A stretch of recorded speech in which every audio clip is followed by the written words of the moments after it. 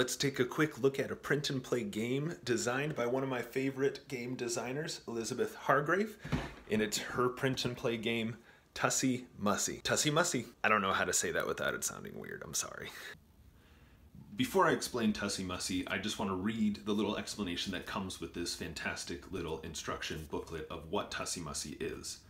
Tussie Mussies exemplifies the Victorian custom of assigning meaning to the flowers that friends and lovers exchanged. Inspired by the ideals of elegance and discretion, these bouquets were carefully made to convey subtle messages to their recipients. Now you can choose the right flowers to make a winning Tussie Mussie of your own. So, Tussie Mussie, the setup is really quite simple. You just get all the cards together and shuffle them up really good. You can play with 2 to 4 people. It takes about 30 minutes, and so it's a really quick, easy game to learn with some pretty fun mechanics in it. So, on your turn, starting with the first player, you will draw 2 cards from the deck and look at them. Only the person who drew them should look at them.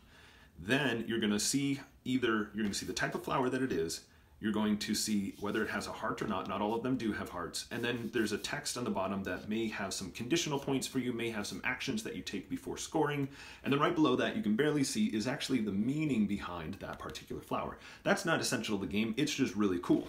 So you'll look at the 2, you'll decide which one you want to display face up and which one face down, and offer it to the person on your left.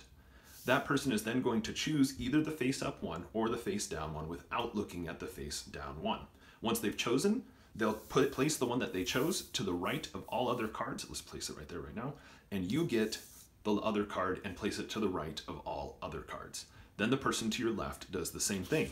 Looking at 2 cards, reading what they do, deciding which one to display face up, offering it to the person to their left. The person to their left will put it to the right, then they'll take the leftover one, put it to the right of all other cards, and play will continue. Eventually, you're going to look like this. You've gone 1 round through and you're back to the first player. Everybody has 2 cards. Now the first player goes again, and then after choosing, offers the cards to the person on their right. So we're switching directions. Oops. So the person on the right chooses, and remember, you always put that flower to the right of all other cards, and you go 1 more way around.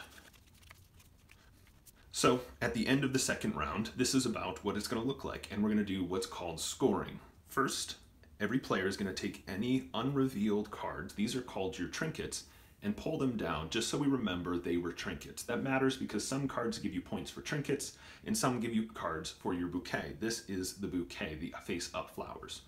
Once you've pulled your cards down to note that they were trinkets, you're then going to flip it over and score it, using first taking any actions that might be displayed on the card that say before scoring, such as the marigold, which says before scoring you must discard one of your other cards. So you will have to choose one of these cards to discard before you score your final points.